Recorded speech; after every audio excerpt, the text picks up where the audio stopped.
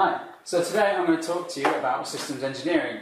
As Hazel has said, this is a part of a speech that or not a speech, but a workshop I'm giving to Year 9s. So this should be simple and easy to understand, hopefully. So today what I'm going to speak about is what is systems engineering, who does it involve, and how do you do it? So firstly, let's start with what is it. So let's start with some definitions because they're really exciting. So the first one is, it is a discipline that concentrates on the design and the application of the whole system opposed to its parts. The second says, it's an interdisciplinary approach and means to enable the realization of successful systems. Well, that's not very easy to understand, is it? Basically, what it is you're looking at the bigger picture. You're engineering, but on a big scale. So it's looking at complicated things that you're trying to make simpler through systems engineering. So when I went onto the INCOSE website, which stands for International Council of Systems Engineers, I made a word cloud of it because I thought that would look nice, and hopefully you think it does as well. And you can see what the main words that come up about systems engineering are.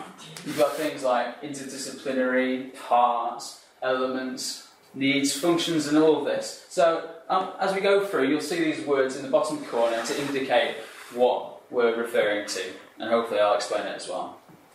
But as you can see, it's quite a mixture of everything, really. So now we're going on to who's involved in systems engineering. As you can see, it's interdisciplinary. So lots of different disciplines are involved in it, lots of engineering disciplines. So you might have a mechanical engineer who, for this example, we're going to use a space shuttle.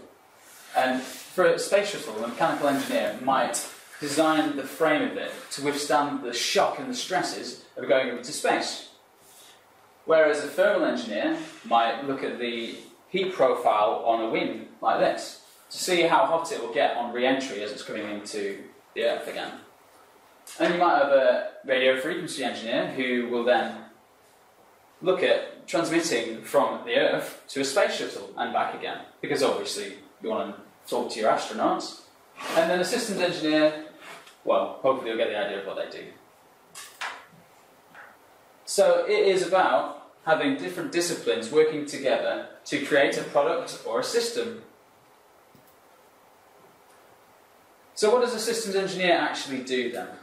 Have any of you actually heard of systems engineering before? Hands up. Is that because you've talked to me? No. Right. Well, as you can tell, not everyone will have heard of this, and even less Year 9s as well. So, probably no Year 9s, I hope. So really, what it's all about is knowing a bit about everything. It's piecing the little parts together, or as they call them, elements. And it's not about knowing everything, it's about knowing who to ask, when to ask it, and just making sure it all comes together to make a whole.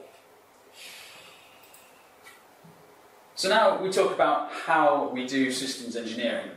There are a few ways that you could do it. Usually they're based on a model, or a process, I should say. So this is a classic systems engineering process. Might not look like one, but it is. And it is called the V model. Imaginatively named because it looks a bit like a V. Or a U, but never mind. So as you go across the top there, you've got time. So you start at the top left, as you can see, and it's all about needs versus wants. So when you're looking to design a system, you're going to be looking at what does the customer actually need, opposed to what do they want. So for the mobile phone example, a mobile phone, everyone goes, oh, I really would want this to have a really great camera, touch screen, want it to have Android on it, or iOS, whatever. And that's great, yeah, that might be what you want. But really, what do you need it to do? You probably just need it to call somebody. So that's what you might call a requirement. And that's the first stage on the V model. So what's next?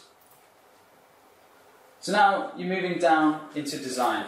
So if you're looking at a space shuttle, you might think, well, what do I need from a space shuttle? So for the requirements, you probably want it to go into space, you might want it to take people, and you might want it to come back as well. Unsurprisingly. So then, if you're a systems engineer, you probably think about it and go, well, you probably need an orbiter then. That's just a word for something that the astronauts go in so that they can go to space and come back safely. And you might want it to also have a solid rocket booster.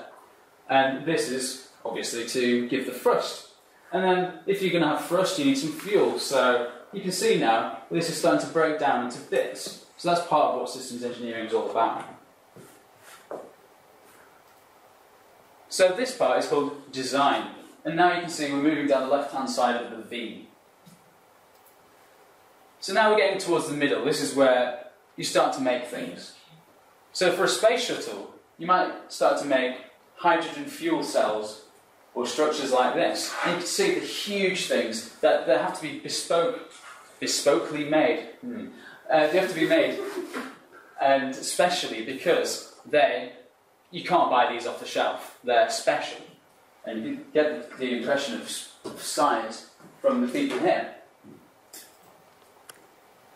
And you might also create a prototype. So for a space shuttle, what they did is they created this thing called the Enterprise, amazing thing, and they took it up on a plane. So it was took up on a 747, and it piggybacked on it up into the sky, and then they dropped it, and it just glided down to Earth, which I think is pretty amazing. So this was a prototype to test that a space shuttle would actually work.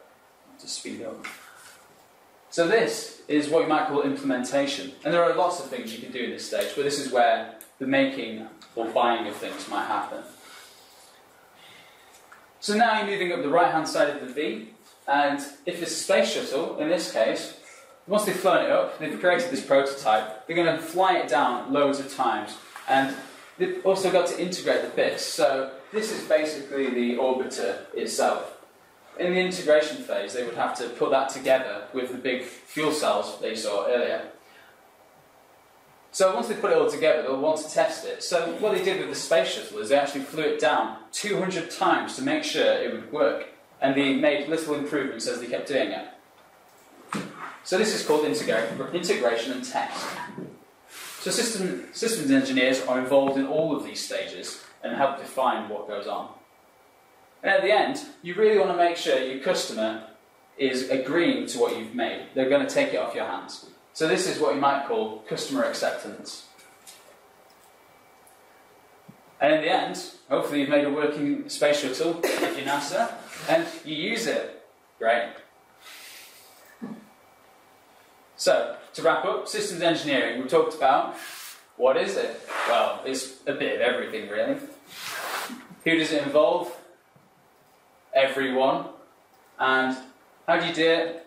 Using a process. Thank you.